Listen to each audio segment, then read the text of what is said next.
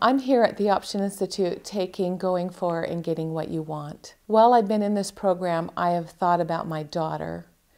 I love her very much, but we've had a strained relationship. I had gone to visit my daughter in Boston a couple of years ago, and then she proceeded to say, you know, if I was walking down the street and I met you on the street as a stranger, I would never pick you as my friend. I'm only here with you because you're my mother.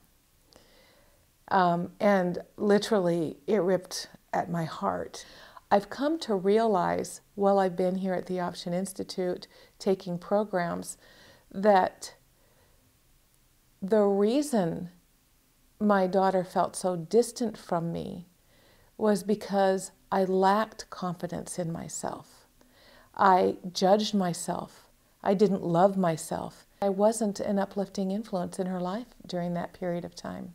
Today, I decided that I wanted more than that.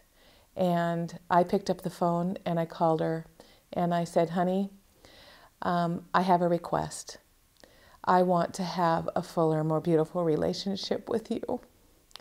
And I want to be able to call you once a week and just for 30 minutes have a conversation with you about the things that are going on in your life and the things that are going on in my life.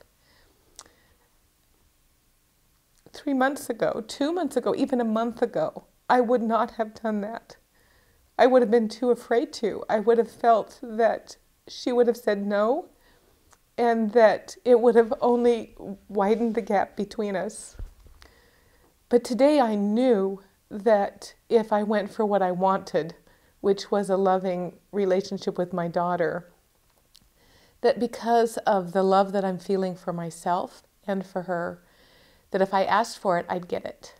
So I called her, told her what I wanted, and the joy of it is she said, yes, Mom, that sounds great.